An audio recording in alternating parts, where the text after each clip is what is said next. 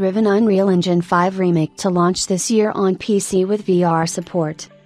About a year and a half after the Riven Remake's announcement, Cyan Worlds revealed that the game will launch later this year on PC with support for VR platforms.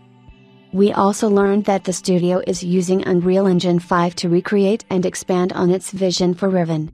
Cyan is using Epic's game development tool to offer an unparalleled level of immersion, allowing players to feel immersed in the decaying and enigmatic Ni Empire. The remake will feature new puzzles and expanded storylines in addition to the UE5-powered breathtaking visuals. Here's the official feature set shared by Cyan. Intricate storytelling and mind-bending puzzles. Challenge your intellect with Riven's cunning puzzles woven throughout its narrative. Immersive environments and stunning graphics. Explore surreal islands, each meticulously crafted with unparalleled attention to detail, from dense, lush jungles to awe-inspiring caverns. An expanded world to explore. Encounter an immersive and visually stunning world that will captivate newcomers and reveal new mysteries for longtime fans. Fully reimagined gaming experience.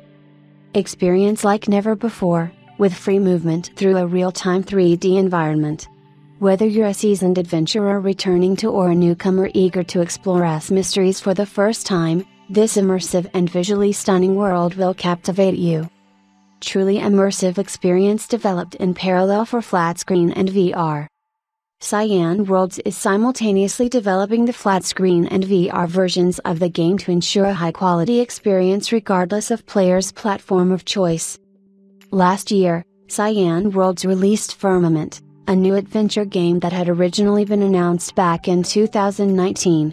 The game wasn't nearly as well received as Myst or Riven, though, and there was even a big controversy surrounding the developer's usage of AI tools to assist with the making of Firmament. The studio eventually responded to the claims with a message posted on the official website.